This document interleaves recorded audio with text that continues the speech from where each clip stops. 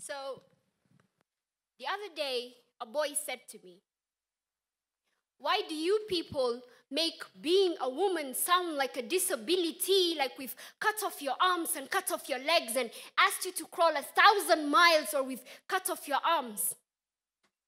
And I thought to myself,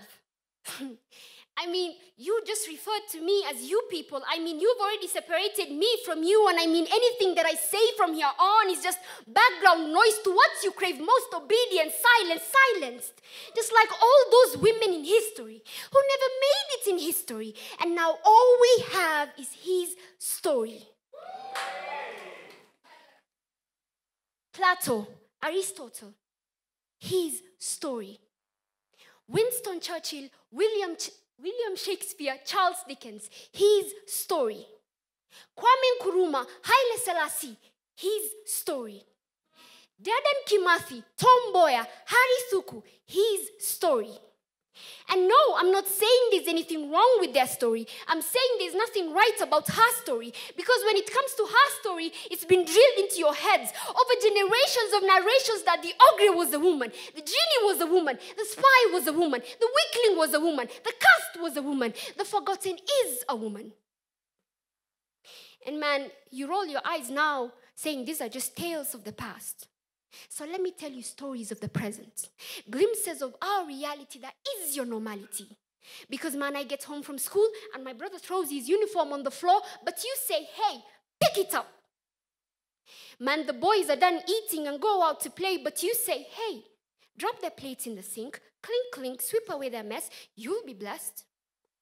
Man, I can watch a football match without you yapping. "Hey, you know why the referee wears black, right?" Maybe because he's about to go to your funeral.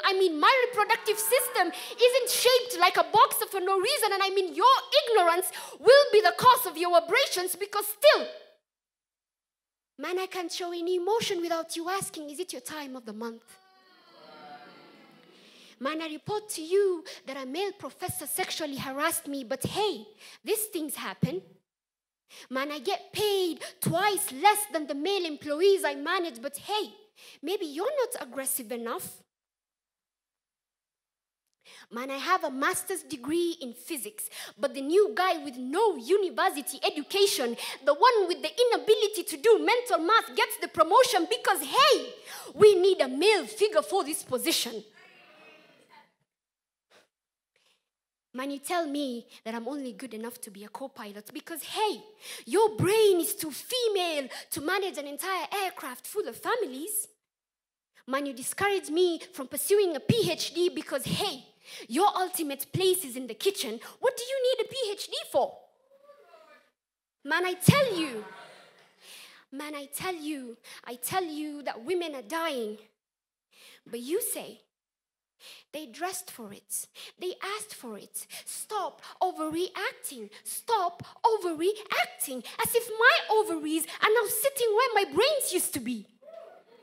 See, while I will my fist to stop shaking, I need you to hear me. You will not silence me like you silenced the voices before me. I am not a liability. You're my disability. I will cause a scene. I will run. I will march down the streets, screaming at the top of my lungs about the very simple notion that is apparently too complex for that portion of the male population.